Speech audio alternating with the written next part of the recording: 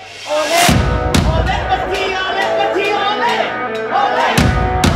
agree with F racism? Sure. I would imagine that you have empathy for the plight of the black Canadian. I'm not. Oh. We're here for our freedoms. We're here for our rights. We're going to make a difference, and we're going to do it. We're going to do it diplomatically. Yeah, we're going to vote Trudeau out. PPC. Max and Bernier. We're here at the Small Business BC protest. Behind me is a crowd of a few hundred people. Very eclectic, I must add. People from all walks of life, all ages. Vaccinated, unvaccinated. Hopefully now people are kind of realizing like what it really is about and that it's a lot more than just a passport. We're going right back to Nazi Germany with this. And if nobody sees this, because they've been denied a history. They will not be allowed to go to restaurants, to other public places. And that in a sense, is a form of segregation. So yeah, I do not support that. You do not support that. As someone who's vaccinated, you do not support that. No, I do not. I want to see every single person next Wednesday carrying Canadian Bill of Rights.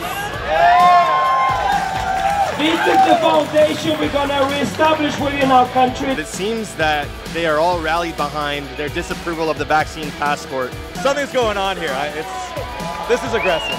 They're going to wake up with the worst hangover they've ever had when they realize that the government, the media, everybody's been lying to them, and that the drugs that we're talking about right now actually prevent you from getting it and stop the spread of COVID. I think that the political powers that have become accustomed to doing politics one way are not prepared for what is transpiring across this nation. There is a change. The political landscape has been shaken. I think it's time that whether you're vaxxed, not vaxxed, masked, not masked, it's time to stand. Yeah. It's time to question.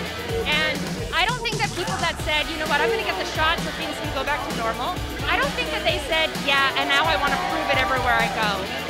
Or that I want to keep up my status or continue to go back and get boosters or have my small children vaxxed.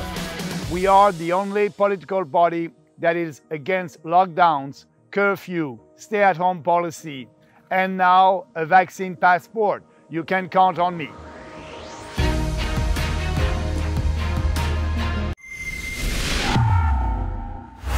Unfortunately for you, you're watching this on YouTube.